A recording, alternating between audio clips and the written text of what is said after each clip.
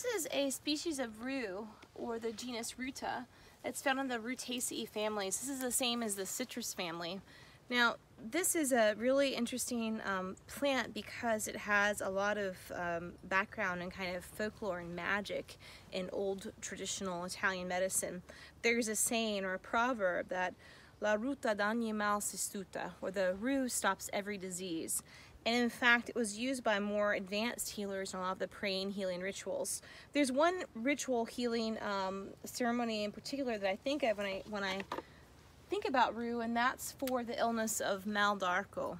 Mal d'arco, also known as the rainbow illness, occurs when people bring on a kind of yellowish tint to their color.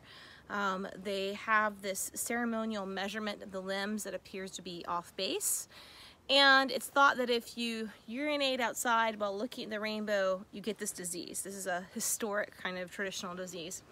And so if the treatment for this, this folk illness was to take rue and you make a tea of it in the form of, you lay the leaves in the form of a cross, and this is drunk. The urine is then collected over a period of cycles of 3 days.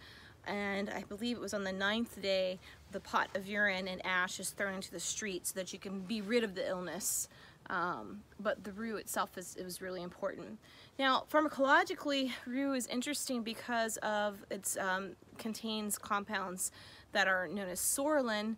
Psoralen is a photoactive compound, so when you have this in your system and you have exposure to light, you can actually get DNA intercalation in the skin, so it can also lead to discoloration of the skin. So pharmacologically, really interesting species, but also really rich in terms of historic uses in magic, healing, and lore.